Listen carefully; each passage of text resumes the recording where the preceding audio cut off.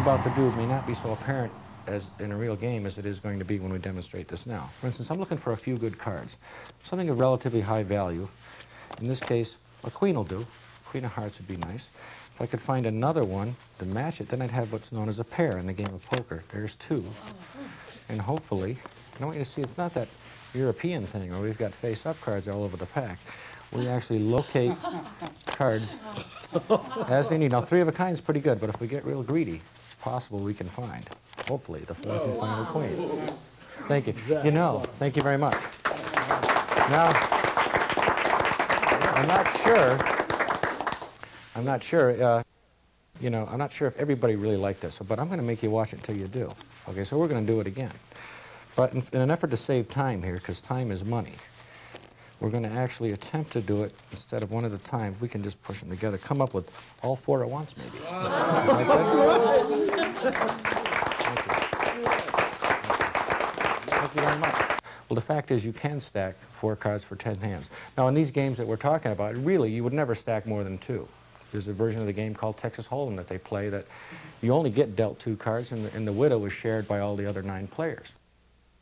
Well, but just to prove the point that it can be done, we'll use all 4 queens. And you can take a look at these if you'd like, Nancy. We've got the queen of spades and hearts, diamonds and clubs. Again, she contrives to get them on top of the pack. Now look, and during the course of shuffling, we're going to attempt to get those queens to my hand in a 10-handed game. Now, in fact, just to show off, I think I'll try to do that also in one shuffle. Did you see that? One shuffle. 10 hands of poker. Let's see what we got. And again, I want you to see these are going to come right off the top. 1, 2, 3, 4, 5, 6, 7, 8, 9, and 10. This is good to rewind your watch, too. 1, 2, 3, 4, 5, 6, 7, 8, 9, and 10. Now, that would be all we'd need, really, 2 queens.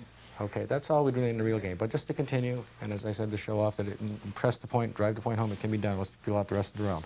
1, 2, 3, 4, 5, 6, 7, 8, 9, and 10. And what we got? 1, 2, 3, 4, 5, 6, 7, 8, 9, and 10. And we need a kicker, to be honest. 1, 2, 3, 4, 5, 6, 7, 8. God, this is there. 9 and 10. Oh, got not a breath here. And again, obviously, you can see Nancy and verify for the rest of the crowd. We do indeed have all 4 queens. All right. One shuffle, 10 hands apart. Thank you. In the course of shuffling, I actually memorized the location of as many cards as I can, and then I pick 5 that might work well in a game. You think that'll do? Wow. Thank you very much. Thank you.